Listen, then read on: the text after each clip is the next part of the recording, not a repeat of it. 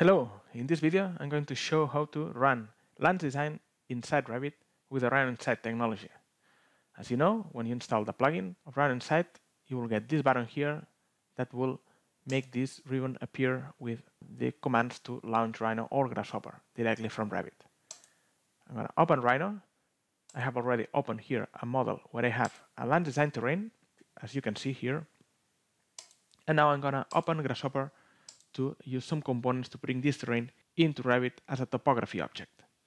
So I'm going to reference this terrain first. I will use this landsdesign pipeline. I double click on the terrain to reference it. Landsdesign terrains are meshes, so I'm going to explode this terrain to get the resulting meshes. And this has generated 3 division meshes. So I'm going to pick the one on the top, which is listed as the first one. Now, I need to deconstruct this mesh. I will use this deconstruct mesh component to obtain the vertices. I can see these vertices are grouped in 2 lists, so I'm going to flatten them. And now I can use a Revit component to generate a topography from site, a topography from points. I connect these vertices to these points, and I've got now the terrain in Revit as a topography.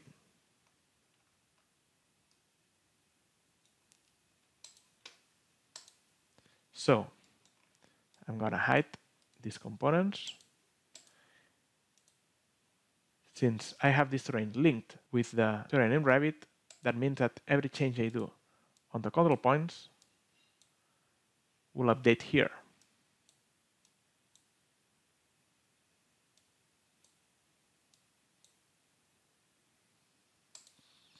And also, any operation I do on the terrain will update afterwards. For example, I can add a terrain path.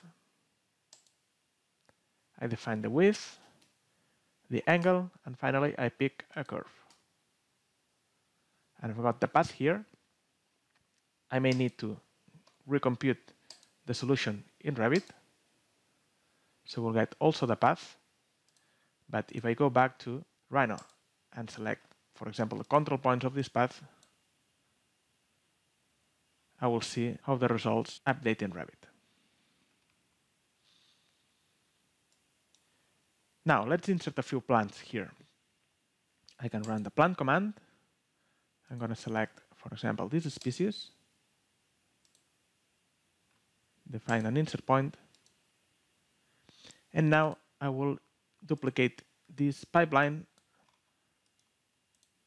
to reference a plant instead. I will need a component to deconstruct the plant that now is available in the visual art components, but will be available soon for lands components as well. Connect this object. I need to set this recursive to true, and I will get the resulting meshes of this plant. Now, from Revit, I can use a component to generate a direct shape from geometry. I will connect these meshes into the geometry. So I can already see here the plant. This is now a generic model. If I want it to have the planting category,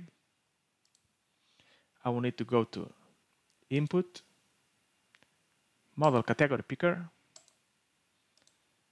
select here a planting category,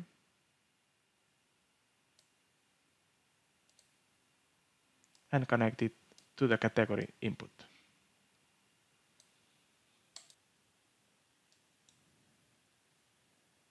Now, if I select this object, I can see this is a planting. So, since everything is linked, I can insert a few more plants, for example, with the paint mode.